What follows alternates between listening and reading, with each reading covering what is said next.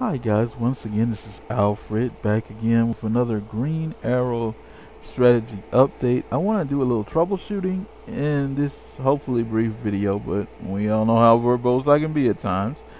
I want to do some troubleshooting, and I also want to talk about some small updates that we've done to the strategy. Okay, first let's get troubleshooting out of the way. And also, I want to cover some updates, and I want to talk some tips too. Okay, troubleshooting. Let's tackle that first. You guys see this arrow floating here out in the wilderness? That's clearly not at a key level on our RSI. It's some glitch that's somewhere inside of the MT4 platform. We are working vigorously to trace it down, but for right now, you're not going to hear an audible when these arrows, these displaced arrows, if they ever show up on your 1 minute chart. They only are showing up on the 1 minute charts. You're not going to hear an audible to alert you to these arrows, but sometimes they'll just, there'll be a little scattered displacement. Not sure why. We're working on resolving that. Always make sure you're getting an audible. Make sure that you can also qualify on your RSI down here that you're at on a key level. Now, make sure that there's really been a trigger trip, and obviously, before you even consider taking a trade. Now, that's all I'm going to say about that. Another thing I want to touch on with this 1 minute strategy. Tips. Tip 1. Practice this strategy some in a demo account prior to going live with the strategy. It's going to be a little less fast-paced and a little easier. I won't say easy because I hate using that word. Hate using the word easier. It's probably a better practice to begin working on a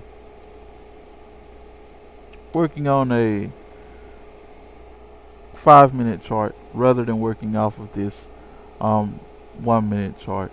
Once you've got a little bit more experience and you're comfortable, then you can look at the 1 minute chart. You do not need both charts, i.e. a 1 minute chart and a 5 minute chart. You don't have to have both charts up on the same pair. Work off a chart consistently. Now, let's talk about timing. Here's an alert right here. Now, this came exactly 20 minutes. 20 minutes, which means this has to, the top of this is 21 minutes. We're 4 minutes away from a 5 minute interval, as I discussed in the book. I'm only trading these on brokers that will give me a 5 minute interval. I'm not looking to trade kind of displaced time, and what I mean by that is getting into a particular trade at 17 minutes and getting out 22 minutes. There's no one with a 5 minute chart that's going to see my exit 22 minutes in, and that's the simplest reason why I can explain that. Another reason is the experience, the actual data that we've collected actually doing these trades. You can see it on our site in the old signal results, and they were all based on actually expiring at the 5-minute intervals: 5, 10, 15, 20, 25, 30, 35, 40. If anybody's ever played hide and seek when they were really young, that's what we're trading around. So this trigger right here, what's the first thing you're going to do? Look at the time. What's the actual time? And what you'll see is that the time doesn't line up. It's 20 minutes, and so therefore you wouldn't take that trade. That's all I'm getting at there. I'm sorry, right here. This is the 20-minute trade. You wouldn't take that trade. Now, I've got a red line there.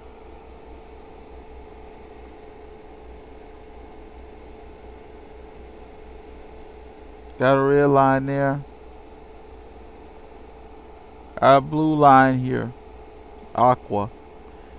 This is a trade that you could have took. It's 19 minutes. That means this is going to expire really close to the lockout time on your broker. Now, this is a trade that if you would have took it, that trade wouldn't have worked.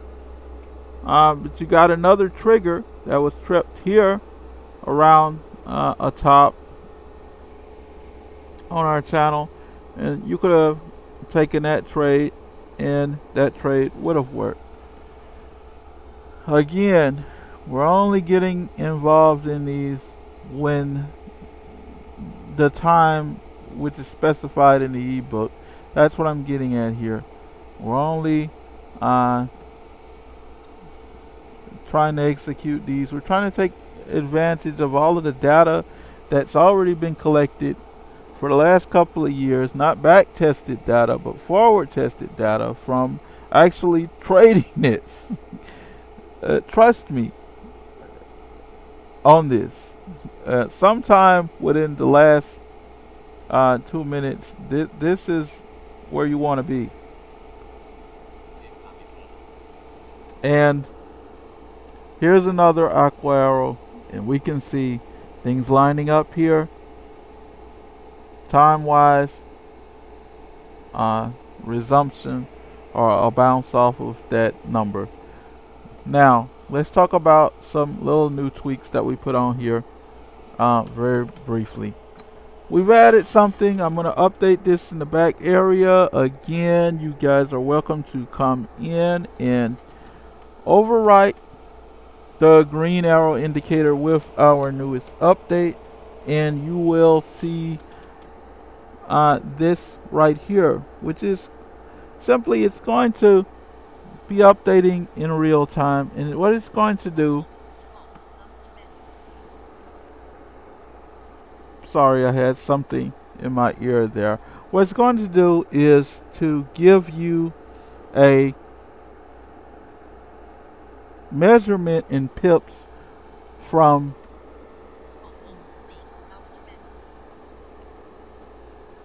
the top of this channel here to the bottom of this channel. Now this number is going to move from time to time, obviously depending on the way the market's trading, but here are some rules of thumb. We have some statistics up here.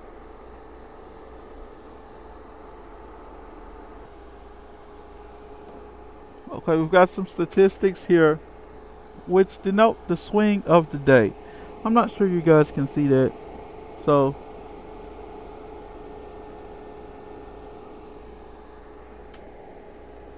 make sure I've got this in focus. Okay,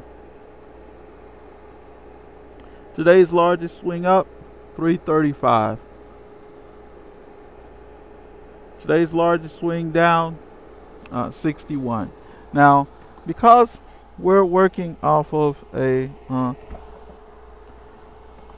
working off of this broker here. Don't let these numbers throw you. These are not pips.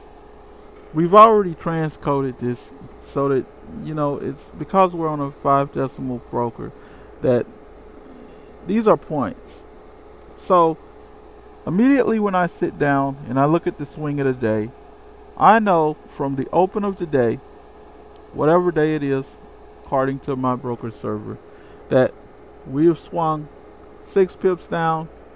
We've swung roughly 30, let's round it up to 34 pips up. So the majority of the swing on that day is up to the upside. So we've got something positive going on as far as the swing of the day. That's always been there. That's in our round and hold numbers. Those are the statistics, and that's a quick use for them at a glance to help you. Now, this is a 30-day average swing up, 83. 30-day average swing down, we've got 51 pips. Let's call it 52. Let's just round it up. Here's an idea. 83, 51. When these channels are very tight, if you're getting a trigger, i.e. like the channels right now 7.9 pips, if you get a trigger, there's obviously not a lot of volatility in the market at that time. And how can you tell? Because right up here you've got the average swings of the day, you've got the large swing up and swing down on the day, and you've also got data here telling you how much the market is swinging on average for the last 30 days. So 7 pips, is that enough psychologically to make someone say, oh my lord, I've lost a lot of money, I'm ready to sell my trade, I'm out?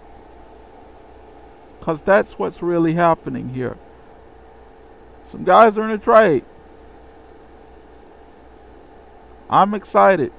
I believe the market is going up, and I'm going to get in here, and I'm buying. I'm a buyer. Okay, it's moved against me a little bit. No big deal. Wait, it's moved against me some more. Wait, it's moved against me some more. Oh my lord. Okay, that's about enough. That's all I can stand, and I can't stand no more. Now, the math, ding ding, we're getting an arrow here, getting an arrow here, but the time isn't right. Okay, we're still getting arrows, and now the time is right. If we can get a little pullback, which we did, that candle's red, we're going to get in and place our trade. We could have done it on this previous candle, which is 8 minutes, or we could have done it on the candle just before the lockout, 2 minutes before the lockout, or actually at the lockout. And what you'll see is, you see that wick that's right there 2 minutes before. All of this data that's been gathered from our actual experience trading this, it shows you that the numbers and the suggestions in the ebook are solid. And you can have a little more at a glance by actually looking at this new data that we're putting here, which is just swing data for the channels. It's going to be very dynamic, and it's going to let you know, hey, we've had a lot of volatility, or we've had a very little volatility. I'm going to actually put the average for the hours into the ebook. I'm going to try and update that and get that in the ebook as well. But it's, again, just some icing on the cake, hopefully to help you guys make better use of the strategy, trade more confidently, because you are taking calculated risk, not just out there randomly gambling like some people, to be frank, a majority of people. And that's a party that we really don't want anyone to be a part of. And okay, there's one more thing that we've actually added in this update. I want to cover this as well.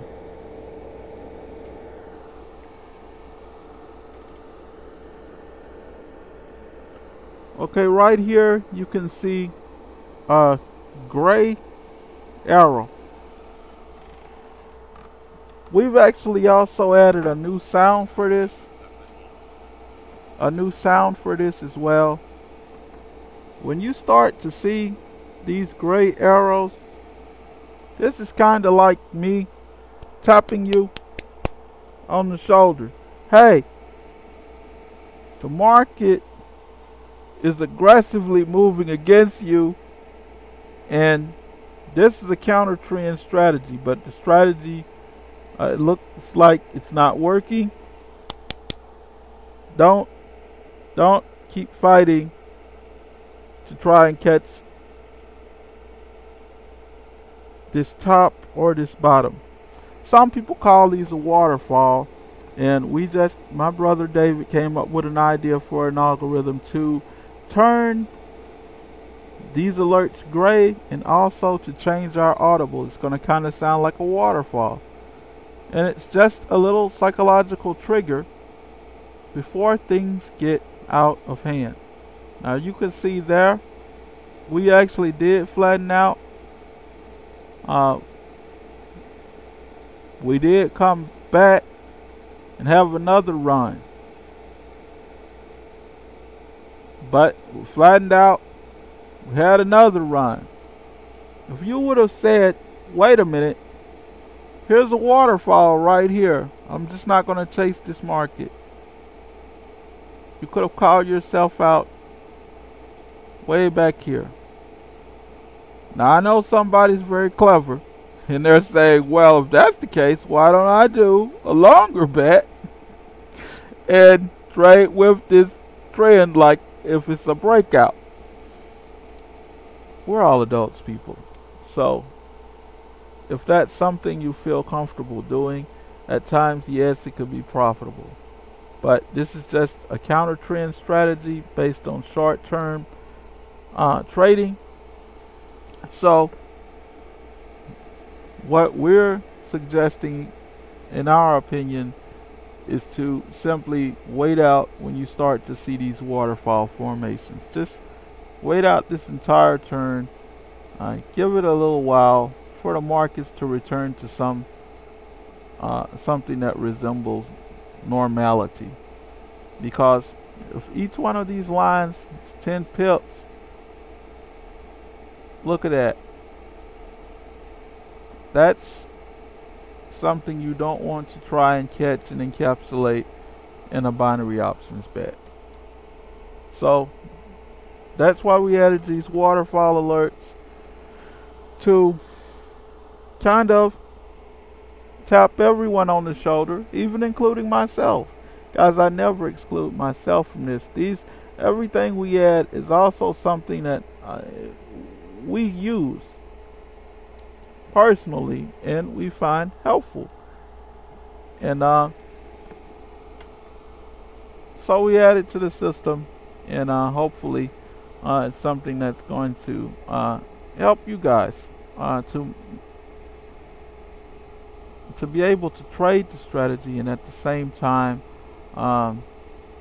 have these little audible alerts, have these little visual alerts, so that a lot of the math is out of the way, and hopefully the decision process can be accelerated as best it can be. That's all I had for today, guys. That's our update to the green arrow strategy. Again, once I get these up, they will be in the back area. If you've purchased this strategy, go under account info, re-download the archive, and overwrite the existing green arrow with the new green arrow that you'll get inside of the latest archive. Thanks a lot, guys. See you guys on the next video. Once again, this is Alfred for BinaryOptionsTutor.com.